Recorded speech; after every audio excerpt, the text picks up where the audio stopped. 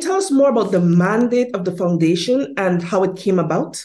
The foundation was created some 13 years ago, and some years after that, in 2017, it became an international organization. The idea was to promote the strategic relationship between the two regions, to enhance the visibility of the strategic partnership. What's the impact the foundation is having in the Latin American and Caribbean region? Our impact is basically in terms of visibility, of constructing a discourse, of promoting an image. Okay, the image of the Caribbean and Latin America as a region, a vibrant region. Yes, we construct the region, the image, the political image of the region, and we construct also with our limited capabilities the idea of the existence of a relationship between Europe, Latin America, and the Caribbean. What are some of the challenges you're facing at this moment that you think within the next year you'd like to at least see solved? In all the rest of the environment of our lives, the challenges are mainly economics. We don't have a budget in order to do everything that we should do or we could do. You're going to have the EU-LAC, a summit that will be held in July. What do you hope comes out of this? What are your expectations? In this summit, we don't expect the discussion of political issues, but it is a start. It is a start. And the idea of having these summits regularly, it's also one of the objectives of the summit. Our guest today is Dr. Adrián Bonilla, who has a doctorate and master's degree in international relations from the University of Miami. He holds a bachelor degree in public and social science from the Central University of Ecuador. Before joining the EU-LAC Foundation and becoming its executive director, Dr. Bonilla was National Secretary of Higher Education with ministerial rank in his country of Ecuador from 2018 to 2019. He also served as Secretary General for the entire region of Latin America Facility of Social Science, FLASCO, from 2012 to 2016, and as Director of Office of Ecuador from 2004 to 2012 of this international academic organization. So I will just start, and I would like to start with a kind of an icebreaker. So I've heard you're from Ecuador.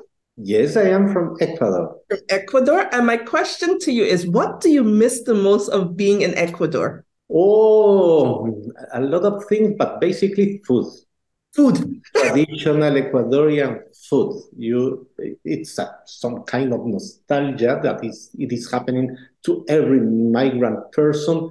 And yes, I miss food, the Ecuadorian soups, the Ecuadorian fisheries, everything. Everything. Now, being both from the diaspora, I fully agree with you. Food and music. That's the two things that I miss the most. I don't have a big community here, but I hope that you have a good community around you where you have music, because that's one thing I miss. Yes, yes. So, to just get into it, the EU-LAC Foundation is about 13 years old and was also created by the heads of state of Latin America and the Caribbean. My question to you is, can you tell us more about the mandate of the foundation and how it came about? Yes, well, the foundation was created some 13 years ago. Time was some kind of different of today, because in the first decade of this century, the encounters between the heads of state of Europe, Latin America, and the Caribbean were very frequent. And the agendas were very intense. The idea of long-term strategic partnership was part of the foreign policy of both regions. So they needed to have something, some kind of institution in order to organize the agendas, to register the discussions, to promote the relationship and everything. And they created an organization, but they wanted it for tomorrow. And the future. And they founded a civil society organization.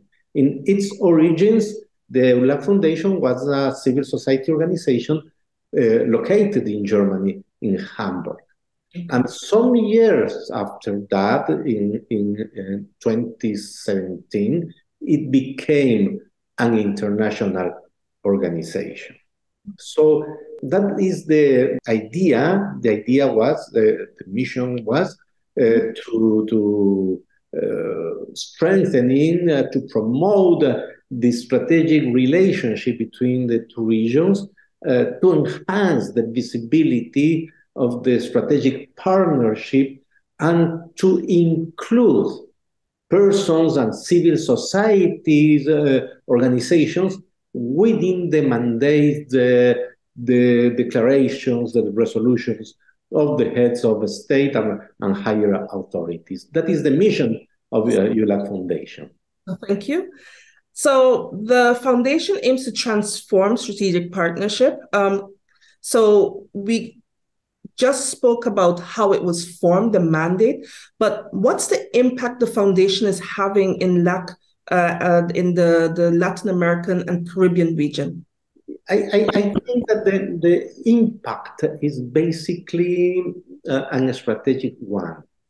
And because of the foundation, especially in the last years, the relationship, the idea or the image of having a strategic relationship between the two regions stayed alive.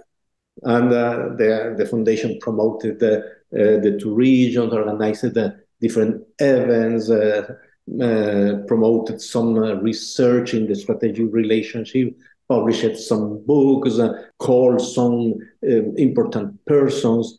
And well, that is the impact. Basically, that is the impact, because we are not in traditional terms cooperation organization. We don't have funds to finance activities of third parties, and we, on the other hand, we are not also an international regular organization like the Organization of American States, of the Organization of the African Unity. We are something different. Our impact is basically in terms of visibility, of constructing a discourse, of promoting an image. Okay, the image of the Caribbean and Latin America as a region, a vibrant region. Yes, we construct the region, the image, the political image of the region, and we construct also with our limited capabilities the idea of the existence of a relationship between Europe, Latin America, and the Caribbean. So this goes very well with Caribinvestv because we say, bringing the Caribbean together, being in the diaspora, especially, you can't always get a very broad view of what's happening within the Caribbean. And that's why one of the reasons why I liked the mission and the statement of the LAC region. But if I were to go to more from a personal perspective, how long have you been associated with the EU-LAC Foundation? Well, my mandate is 4 years long. That is my term, and I have been in Hamburg directing the foundation for about 3 years. So I have 1 more year, and that is my linkage with the organization. Can you tell the viewer what it's like being the executive director of EU-LAC? What has led you to this role, and what do you feel you've gotten or given to the role? Well, in personal terms, just personal terms, I have learned a lot.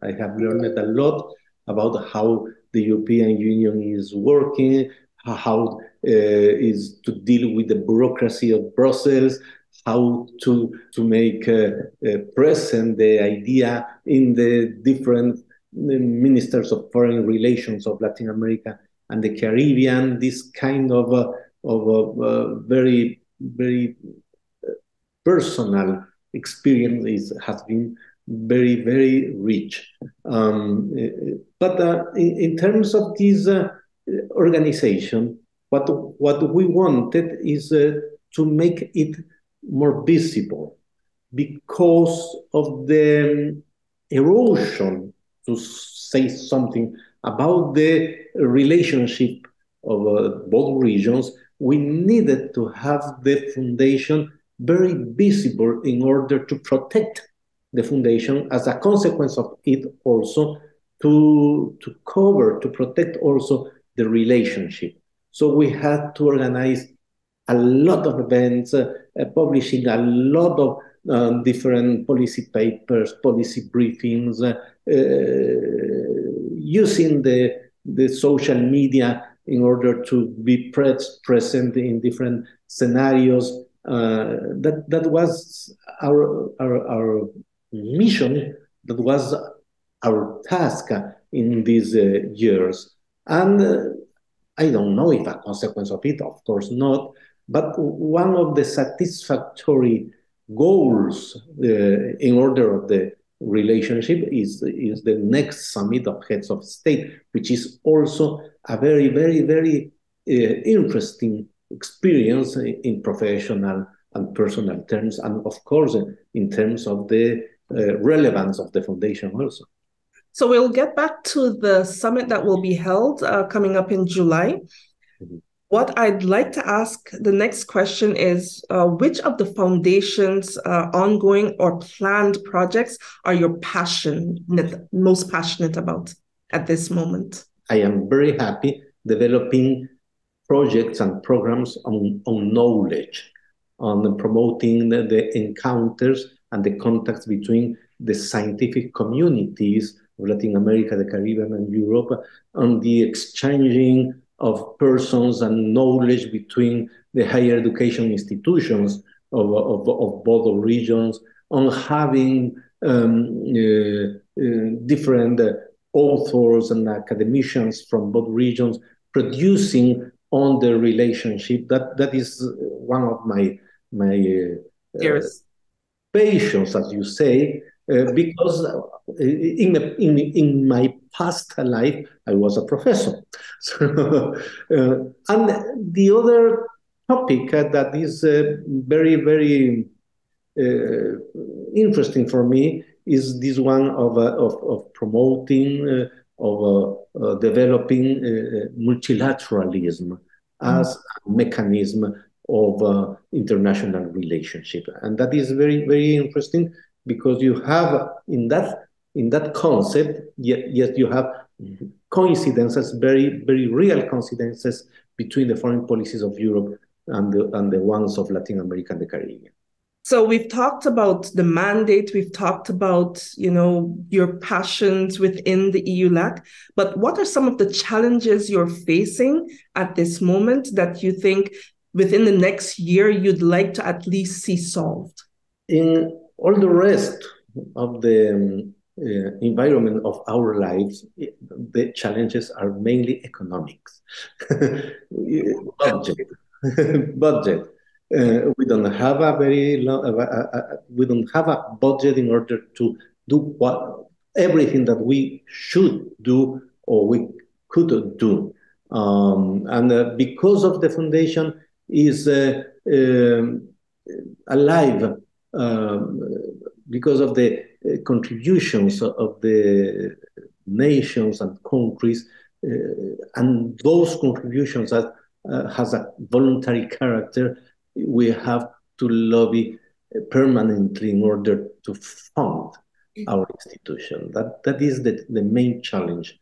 And as insofar as the relationship is good, you have more opportunities. But if the relationship has been or is less important for the foreign policy of the countries, you have more difficulties. But That is a must in every organization, civil organization or international organization.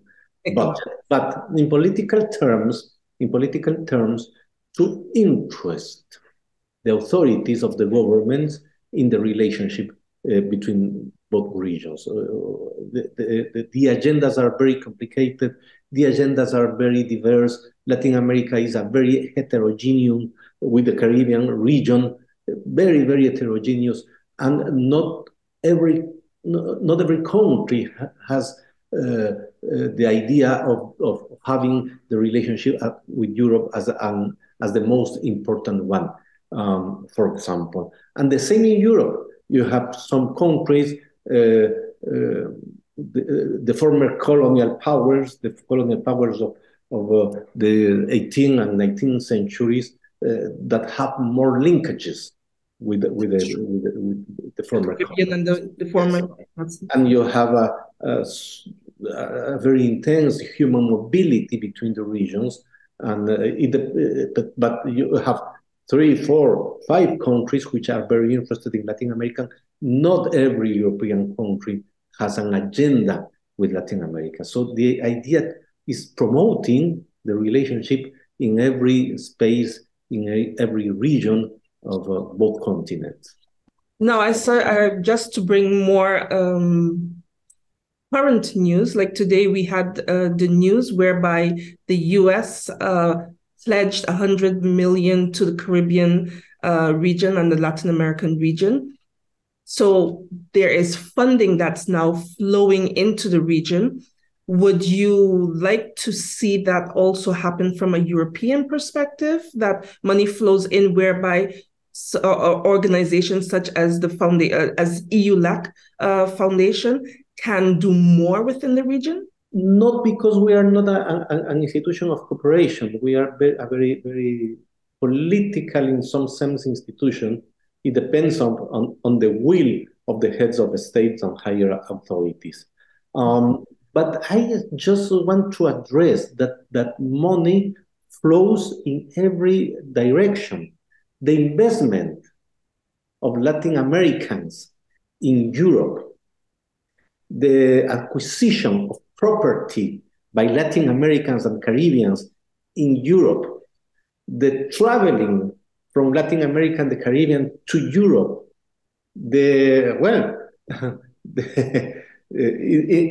speaking of legal activities, but we also have to take into account some other kind of money.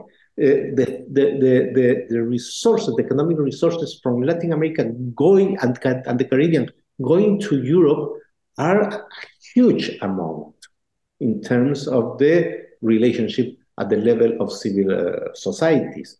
So we have in that kind of relationship a very symmetrical one, because of different aspects. So now coming up to the events, because you've touched on that, you had an event on the 11th of May with the EU-LAC Gender Equality Forum. Can you give us a bit of background on how this came about and how the event went? Yes. The EU-LAC Foundation was organizing some 2 years ago an international women network of both regions. So we have very important people like I don't know, Rebecca Greenspan from the PNUD, the former President Michelle Bachelet, and very relevant persons in the network, and a lot of civil society organizations working together in the last 2 years. And as a consequence of it, the EU-LAC Foundation, and because of the common agenda of social cohesion in both regions, the EU-LAC Foundation has constructed the issue of gender equity as one of the flagship policies of our organization. So we call international organizations, civil society organizations, and governments for one of the civil society forums prepared by the EU-LAC Foundation in order to produce inputs for the discussion, the deliberation of the resolutions and declarations of the summit. We have people coming from the Caribbean, from Latin America, from Europe. They were at Berlin. They have a lot of discussions. We took note of those discussions. We prepared a report and we sent it to the authorities of both regions, which are involved in the writing, the redaction of the final declarations. So now, based on that, you're now going to have in July in Brussels, and I'm located in Belgium, so I know the red tape you're talking about. So you're going to have the EU-CELAC a summit that will be held in July. What do you hope comes out of this? What are your expectations? The fact of having a summit is good news. Only having a summit is good news, since we have not had one in the last 8 years. It shows how low was the intensity of the relationship between the two regions. So having a summit is good news. And that is in itself a goal accomplished. But what the summit probably would resolve is to strengthen the issues of digital transformation, digital exchanging, the issues of environmental policies, prevention of natural disaster, resilience towards the climate change, things like that, in a framework of social cohesion, basically issues related to development, to just development. In this summit, we don't expect the discussion of political issues, no? But it is a start. It is a start. And the idea of having these summits regularly, it's also one of the objectives of the summit. Well, I hope that in July, you at least get the start, and it's a good start. For the last part, there was a ratification of the constitutional agreement that transforms the EU-LAC into an international organization. What does it mean for yourselves, not just for the region, but for the EU-LAC Foundation itself? Well, it is the transit between being a civil society organization towards an international one. It gives us more density in institutional terms, and as an international organization, we have another quality when we talk with national authorities of both regions and with other international organizations. So it is very important of being of having a different nature of the institutionality. Well, I can imagine for your tenure that this is one of the highlights, becoming more international. And I guess this is the stamp that you will leave once your tenure is over next year at the EU-LAC Foundation. But as from the organization itself, and as giving you the last word, what would you like for, if you were to speak to the Caribbean and the Latin American region? There's just the everyday normal man. Can you tell us, what you hope that they understand that will come out of having now EU-LAC, not just as a foundation, but an international foundation? As a Latin American, being in the EU-LAC Foundation, what I would like to address is the need to conceptualize the region in a more solid way. The need of the Caribbean countries and the Latin American ones to see themselves as a region and not only different members who are together for 2 or 3 occasions yearly. To think as a region, to think as a region but with a lot of common antecedents, a lot of common necessities to think the existence of the region. And I think this is one of the consequences, non-intended maybe, of being an international organization for EU-LAC Foundation, that we help to build up the idea of regionalism. It is not necessary in Europe because they have the European Union, but it is very, very necessary in Latin America and in the Caribbean. Now, with that said, I really once again iterate that, Caribinvestv aligns very much with your mission. We always say we see it as a region, not just as individual islands or languages. It's a region that can, if it starts working with itself, it becomes even stronger. I always look at the Jamaican saying, out of many, we are one. And I believe that if we really look at that, the Caribbean and Latin American can do amazing things in the next couple of years. So once again, thank you so much. You're the Executive Director, EU-LAC, Dr. Adrián Bonilla. Did I say it correctly? Perfectly.